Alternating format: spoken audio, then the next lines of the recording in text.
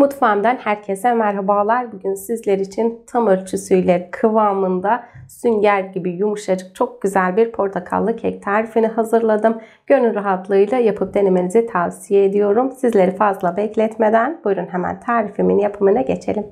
Tarifim için oda sıcaklığında bekletmiş olduğum 4 adet yumurtayı çırpma kabına koydum. İçine 1,5 su bardağı toz şekeri ilave ediyorum. Yumurta ve şeker köpürüp koyu bir kıvam alıncaya kadar mikserin yüksek devrinde iyice çırpalım. Yumurta ve şeker mayonez kıvamına gelinceye kadar birkaç dakika iyice çırptım. Kekinizin yumurta kokmaması ve daha güzel kabarması için mutlaka bu aşamada yumurta ve şekeri iyice çırpmanızı tavsiye ediyorum.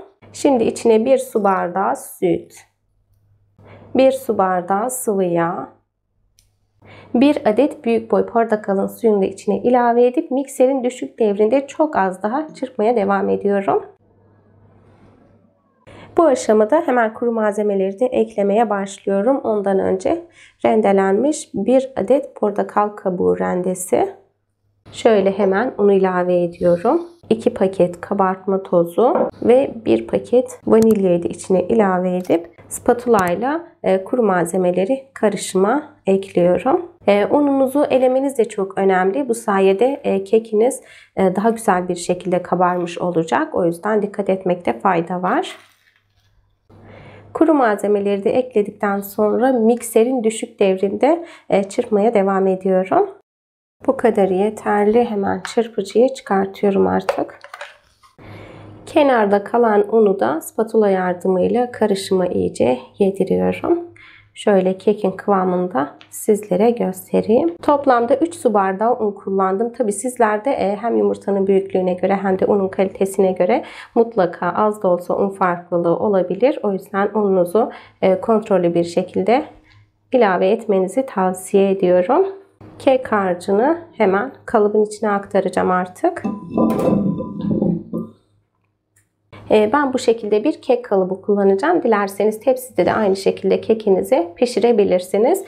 Kalıbı daha önce 1 tatlı kaşığı tereyağı ile iyice yağladım. Şimdi kek karışımını kalıbın içine aktarıyorum.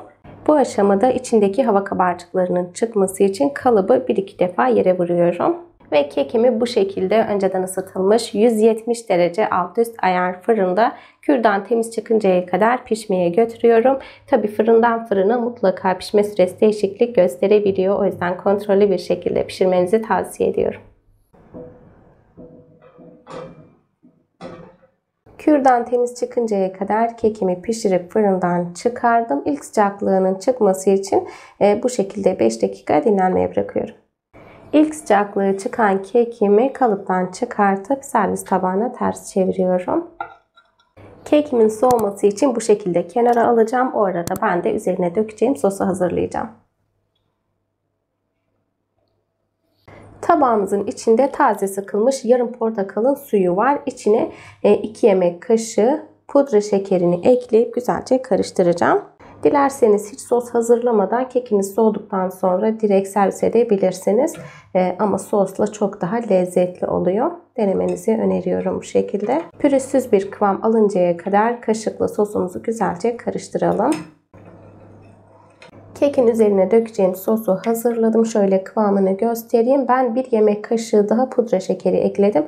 Sizler de ilk etapta 2 yemek kaşığı ekleyin. Gerekirse tekrardan pudra şekeri ilavesi yapıp sosun kıvamını ayarlayabilirsiniz. Bakın çok akışkan bir kıvamda değil. Çok da koyu değil. Kıvamı bu şekilde gayet güzel oldu. Kekimiz tamamen soğuduktan sonra sos üzerine dökeceğim. Hazırladığım sosu soğuyan kekin üzerine gezdiriyorum.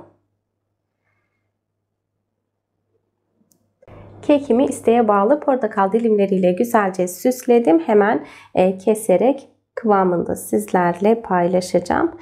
Pamuk gibi yumuşacık, çok güzel bir portakallı kek tarifi. Kekimden şöyle bir dilim alıp sizlere yakından da göstermek istiyorum. Bakın gördüğünüz gibi kekimiz gayet güzel bir şekilde pişmiş.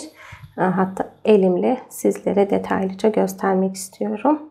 Aklınızda herhangi bir soru işaretinin kalmasını istemiyorum. Sünger gibi yumuşacık, çok güzel bir dokusu var kekimizin. Kekin yumuşaklığını bir de bu şekilde sizlere göstermek istiyorum. Tam ölçüsüyle çok güzel bir kek tarifi. Mutlaka gönül rahatlığıyla yapıp denemenizi tavsiye ediyorum. Eminim denedikten sonra sizler de lezzetini çok beğeneceksiniz. Yapıp deneyecek olan herkese şimdiden afiyet, şifa olsun inşallah.